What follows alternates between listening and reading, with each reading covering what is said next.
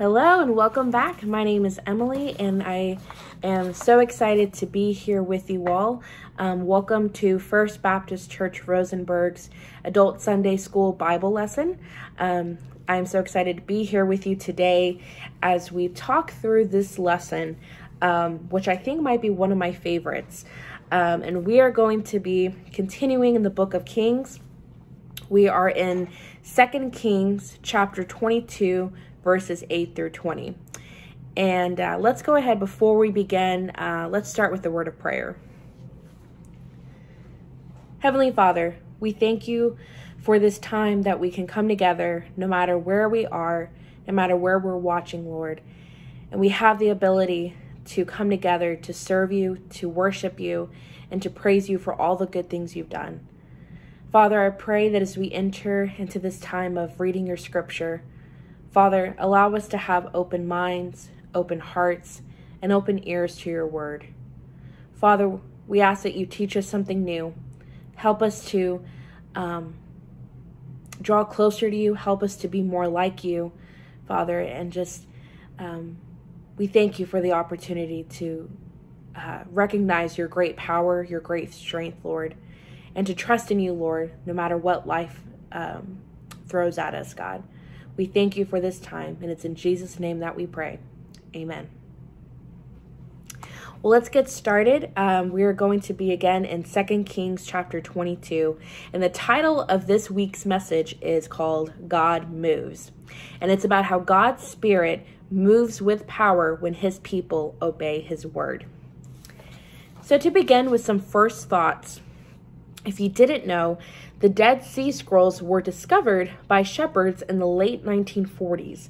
They found what became recognized as the oldest copies of parts of the Old Testament.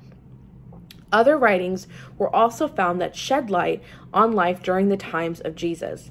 And these scrolls continue to be studied, to be looked at, giving new interest into examining these truths that were found in those manuscripts. So with that being said, let's talk about the context of what we will be reading today. So to start off, Josiah, he in his reign initiated significant spiritual reform. And you can find that in 2 Kings, the beginning of chapter 22, and in 2 Chronicles, chapter 34. Some of the things that he did, he commissioned work on the temple to repair damage that had occurred. During the temple repairs, Hilkiah, the high priest, found the book of the law in the temple. And so King Josiah heard the words of the scroll. He tore his clothes and asked Hilkiah to inquire on the Lord behalf of God's people. Huldah, who was a female prophet in Jerusalem, told Josiah that God's judgment was coming on Judah for the people's persistent sin and worship of other idols. Yet, God would not bring Jerusalem down in Josiah's day. So Josiah made a covenant with the elders of Jerusalem and Judah, told them to follow the Lord, and Josiah commanded Hilkiah to cleanse the temple of all remnants of Baal worship and other idols that were being worshipped in that temple. He also reinstituted the Passover celebration. If you know, that is a very important celebration for the Jewish people, and so he reissued that, and as a celebration that people had not experienced since the days of Judges. So let's go ahead and get into the passage we will be reading today. So we're going to go ahead and begin in 2 Kings chapter 22, verse 8. Hilkiah, the high priest, said to Shaphan, the secretary, I have found the book of the law in the temple of the Lord. He gave it to Shaphan, who read it.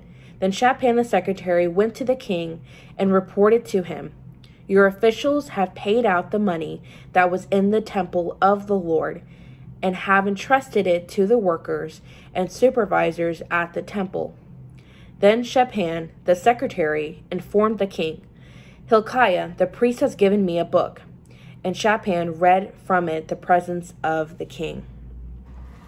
So as some context, in Josiah's 18th year, when he was 26 years old, he conferred with his high priest through his court secretary.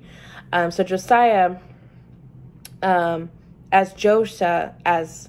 Joash, who ruled generations earlier, wanted damage to the temple repaired as soon as possible. So Hilkiah was a high priest, and he met with Shaphan, the secretary. We may assume that these two meet regularly, so Shaphan could be informed to Hilkiah of temple work that was being done, the progress that they had been made. At any rate, Hilkiah informed Shaphan of a really remarkable discovery. I have found the book of the law in the temple of the Lord. So there is some certain interpreters may disagree what the expression book of the law have meant. But we see, if you look at 2 Chronicles 34, it states that Hilkiah found the book of the law written by the law of Moses. So that kind of shows us that this was probably the book that Moses had wrote. So Moses had committed the words of the law to the priest before he died, and he encouraged them to keep a copy of it in God's holy dwelling place, which is a copy that Shaphan had found.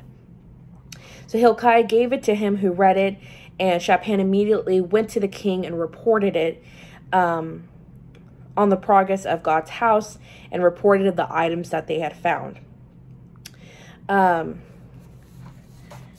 So a couple of things to note. Shaphan the secretary went to the king, yes, and reported, but he told the king that your officials had paid out the money that was in the temple of the Lord and have entrusted it to the workers and supervisors at the temple. So again, and then he also reported that Hilkiah had given him the priest of the book. And Shaphan, we don't know exactly how this conversation had happened, but it's also likely explain the nature of the book to know that this was a very important matter that needed to be discussed and to inform Josiah of what had been found. And so Josiah naturally would have been eager to learn of this discovery, and at his request, Shaphan actually read it out loud to the king. He shared the words of God that apparently had remained hidden from the people for some time. Something that we can learn from these couple of verses is that all people should read and study God's word and have that same excitement and eagerness that Josiah had. The Bible says that people who meditate on God's word regularly will find God's blessing and his voice through it. We can learn who God has called us to be. Indeed, the Bible will guide our path throughout our life. And when we allow the Holy Spirit to take God's word and to shape our lives with it, we become the people that he wants us to be. Let's go ahead and look at verse 11. When the king heard of the words of the book of the law, he tore his robes. Now we're going to stop there. It may sound kind of crazy, but let's talk about what Josiah had done. Tearing one's clothes in this time period actually indicated mourning, humility, or deep distress. If we go back a little bit, Josiah and Caleb, the two faithful spies Moses sent into the promised land, tore their clothes in response to the people's unbelief, and when the other 10 spies brought a bad report. So we've seen this before. It's not a new thing. Even the Apostle Paul and the co-laborer Barnabas also tore their clothes when the people of Lystra thought the two men were gods and tried to worship them. And we can see that. You can look up that in Acts 14. So when Josiah heard the actual words of God from the scroll, he realized how far the people have strayed and have done things their own way, and the consequences of their disobedience. And so out of mourning and distress, he tore his clothes. Now let's continue with verse 12 and 13. Verse 12. He gave these orders to Hilkiah the priest, Achim son of Shaphan, Achbor son of Micah, Shaphan the secretary, and Asaiah the king's attendant. Go and inquire of the Lord for me and all the people and for all of Judah about what is written in this book that has been found. Great is the Lord's anger that burns against us, because those who have gone before us have not obeyed the words of book. They have not acted in accordance with all that is written there concerning us. So Josiah gathered a group of his trusted officials immediately, and Hilkiah the high priest is known only from the passage, and you can look at the other report of this account in 2 Chronicles 34. But finding the long-lost scroll in the temple was the primary accomplishment for which Scripture remembers him. So we see there's a lot of names that are mentioned. Again, these are all people that Josiah had trusted. And what Josiah does is he commands his team to go and inquire of the Lord. The expression inquire of the Lord denotes a careful seeking out of God's specific direction on a matter. Josiah further directed that inquiring of the Lord would be not just for him, but for all people and all of Judah. And Josiah made it such an important task to go and to really understand what had been found, what was written, and what the Lord had said, and what their response should be to God. And when he explains this to his people, he tells them, great is the Lord's anger that burns against us. So he understands that they were not in a good standing with God. They were in deep trouble because they did not follow God's law. And this is the way that God's word should move us to obedience. When we understand that we have messed up, we have strayed, we have done things our own way, when we understand that we have turned our backs on God's word, it should encourage us to turn, to repent, and to obey him, and through our faith we should be obeying his commands. So like the way that Josiah had was so eager to change his ways and to figure out what the Lord had wanted from him, is the same way we should respond to God's word. Because this is the amazing thing, is that God has given us his word for good, and our obedience should testify that we believe in his word. Well, let's continue now with verses 14 through 17. Let's read. Hilkiah the priest, Achim, Achbor, Shaphan, and Asaiah went to speak to the prophet Huldah, who was the wife of Shallum, son of Tikvah, the son of Harus, keeper of the wardrobe. She lived in Jerusalem in the new quarter. She said to them, "This is what the Lord, the God of Israel, says. Tell the man who sent you to me, this is what the Lord says. I am going to bring disaster on this place and its people, according to everything written in the book the king of Judah has read. Because they have forsaken me and burned incense to other gods and aroused my anger by all the idols their hands have made, my anger will burn against this place and will not be quenched." So the king's trusted officials took what Josiah had ordered them and told them to go out and to figure out what the book of the law meant and what they are to do. So they decided to go to Huldah, and she was a prophet that lived in Jerusalem, and we see that she is mentioned also in 2 Chronicles chapter 34. So we know that she was living in Jerusalem, and they immediately went to her and asked of, what should they say to Josiah, and what did the Lord want from them. And so when she replies, she affirms that this was a message from God. She affirms that this was God's word, and that they needed to listen to what God had said. So Huldah affirmed that God would be fulfilling everything written in the book the king of Judah had read. And so, and the Lord also affirmed that and told them that God had recognized that they have forsaken him, that they have burned incense to other gods, and now anger has been made because of the idols that they worshipped. Huldah then proclaimed God's verdict: "My anger will burn against this place and will not be quenched." Josiah had used similar expression regarding the kindling of God's wrath in verse 13. Huldah announced God's wrath would not only be kindled, but would be a consuming fire. Let's go ahead to verse 18 through 20. "Tell the king of Judah, who sent you to inquire of the Lord, this is what the Lord, the God of Israel, says concerning the words you heard. Because your heart was responsive and you humbled yourself before the Lord, you heard what I spoke against this place and its people, that they would become a curse and be laid waste. And because you tore your robes and wept in my presence, I also have heard you, declares the Lord. Therefore, I will gather you to your ancestors, and you will be buried in peace. Your eyes will not see all the disaster I'm going to bring on this place." So they took her answer back to the king.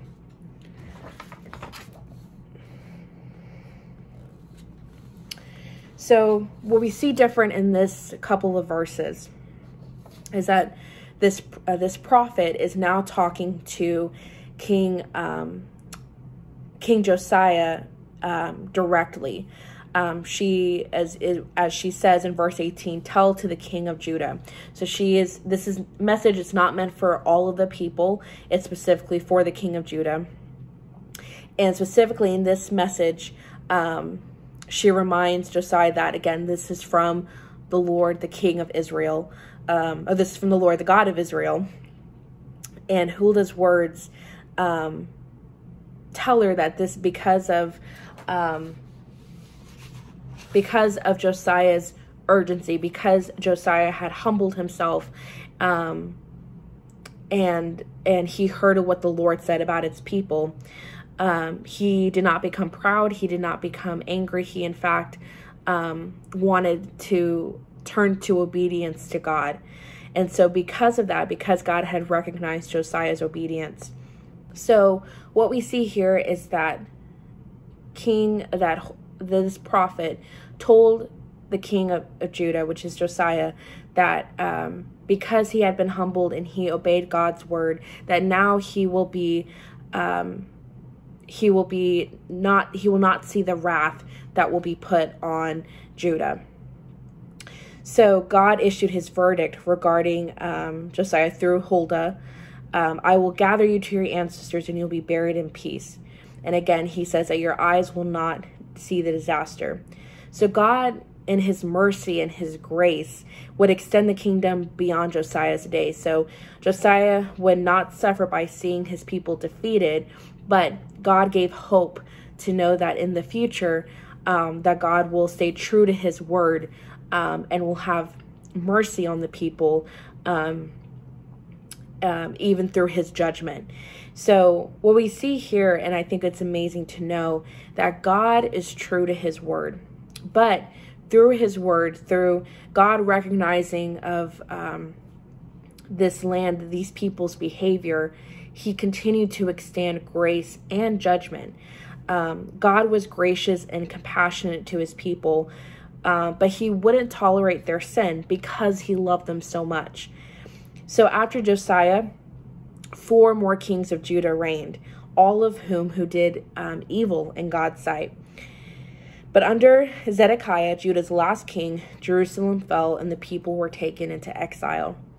Josiah did not witness the disaster that fell on God's people, but his successors did. God still moves today. The Bible assures us that we can count on God's promises through Jesus Christ. Jesus affirmed that he came so that we might live in abundance. The Bible also affirms that it is so important and to know about Jesus. It is essential to know that we are dead in our sins, but Christ, through his blood and through his sacrifice, have made us whole. The consistent testimony of Scripture shows us that God is gracious, that through humility and through repentance, those are the things that move God's heart. God's Spirit also moves with power when his people obey his word, because our obedience shows us that we have faith and that we have trust in the Lord. So God used Josiah to do many good things in Judah because Josiah's heart was soft towards God, and God had blessed him through his obedience and through his faith. So I think that is such a wonderful message to learn for this week, to know that let us be more like Josiah, to understand the times that we have failed, that we have messed up. But when we act in faith, when we repent, when we turn to God, he can do amazing things with us and with our life. So thank you so much for joining me today. It was a great pleasure to be able to read through this passage with you. May God bless you. And thank you so much, and have a wonderful day.